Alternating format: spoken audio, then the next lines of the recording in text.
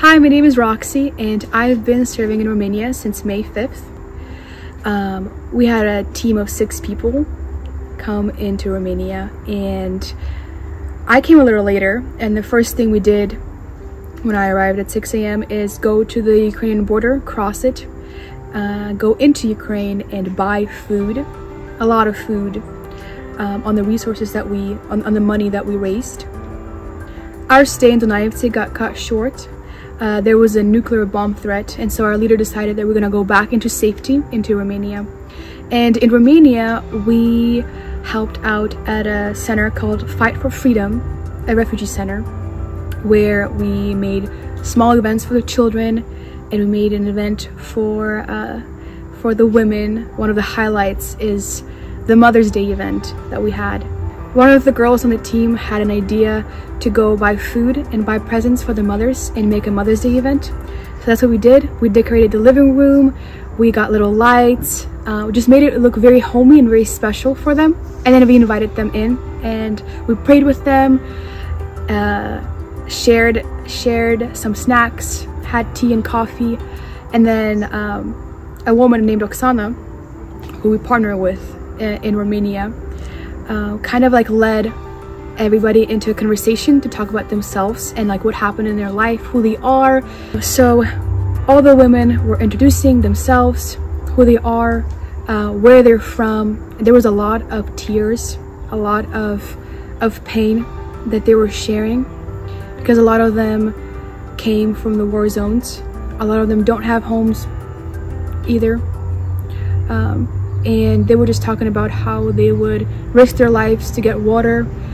So the women were sharing like their stories of who they are, where are they from, what they did before the war, and a lot of times they would share how they got out of the hot spots and how they would risk their lives to get water for their children.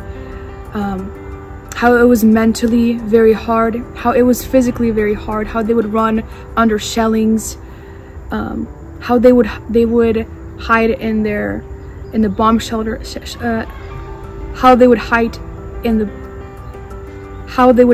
the bomb shelters, and just how they would spend days in their cars trying to get somewhere safe. And there was a lot of tears. A lot of women cried. I cried. You know, it was just so hard to see that this is what they had to go through. And it's not only them, but just the responsibility they had to have children with them put so much weight on you. And honestly, we all cried there. It was very hard to hear their stories, and I don't think that I can just retell them. But after the event, a lot of women came up and they said this is the first time in a long time after the war they felt at rest and at peace, that they actually felt like a woman. And it's so interesting because it's such a small thing. It's such a small thing. Food, coffee, and a talk. But it does such a big thing. Sometimes we don't think that that it can influence somebody like this, but it can, you know. And we spent a lot of our resources on medicine, we spent a lot of our resources on food, humanitarian aid, but just being able to spend this time with them and just letting them talk about what happened to them, not letting them share and us listen, really helped them. They would always talk about it later. Like even when they left, they would be like, oh, the Mother's Day event was so good. It's such a small thing, but it was such a big thing at the same time. That's why it's so important to spend time with people, you know, so important to talk to them about what happened in their life. And this is the conversations that lead people into being ready to receive the gospel. Even there was times where I was able to talk to the women, able to talk to the men and share Jesus. There was a time when there was this man, there was a time when there was this woman, and she looked at me and she said, you know, Roxy, when I hear about the Russians getting bombed, I know it's a sin, but I actually have joy in my heart when I hear it. And she's crying with tears. She's like, I know it's bad. And it's like, what do I do in that situation? What do I tell her? If I truly know Jesus, that I can tell her about the hope that we have in him, and how he is the one who takes care of everything, like that he is the judge of everything, you know? Like, I think sometimes we underestimate the work that can be done with refugees or people who have went through this trauma. I think that there's way much more work to be done, because a lot of the people still stayed.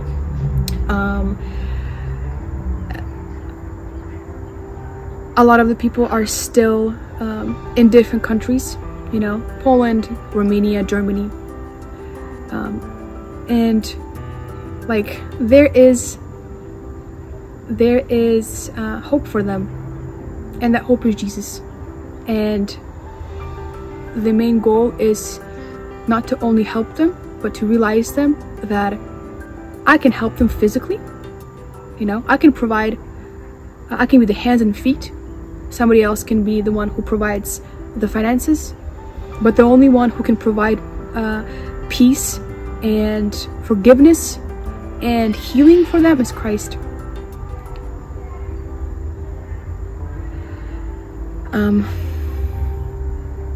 I just hope that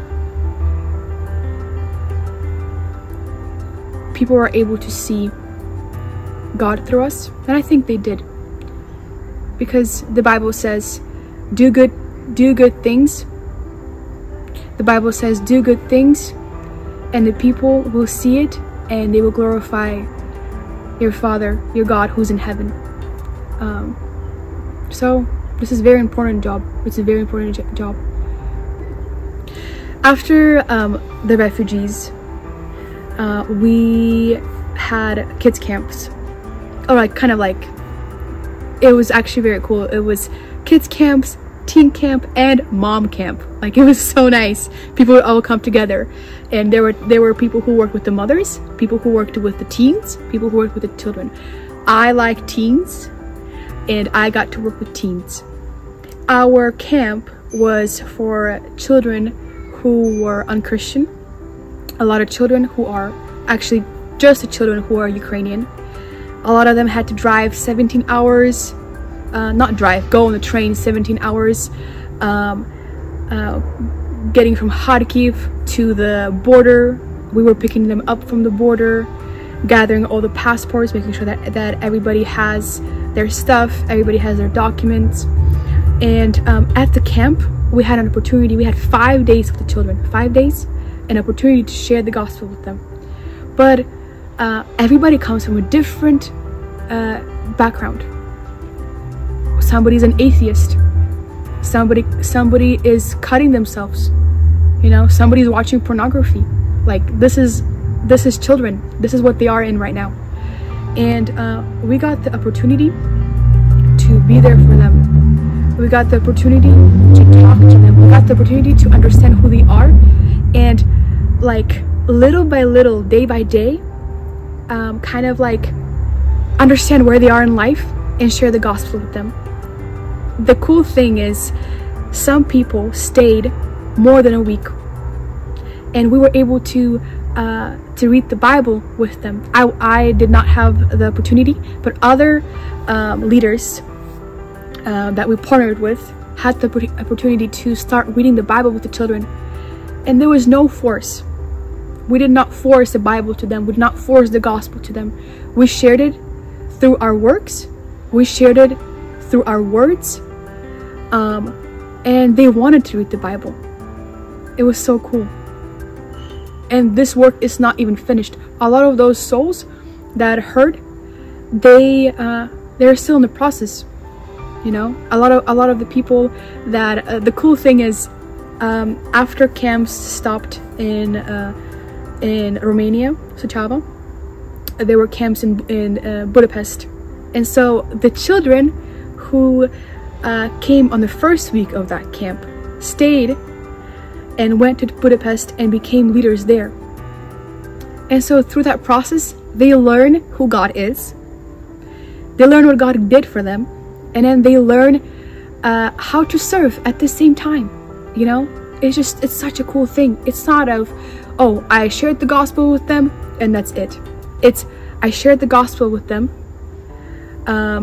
they had a desire to go forward, and now they're serving. It's not always perfect, they're still battling things, but they are able to have people by them that can disciple them, and they're able to overcome their issues. And it's such a cool thing. I think that this is what we're lacking in America. Sometimes we just tell somebody, oh, like, here's the gospel, and that's it. But we don't actually go through with it, you know? We don't actually disciple them. We're not actually there for them. And we can do that for them, you know? Because it's important. But the kids in Ukraine are so open right now to hear the gospel, to hear the good news. So open for somebody to help them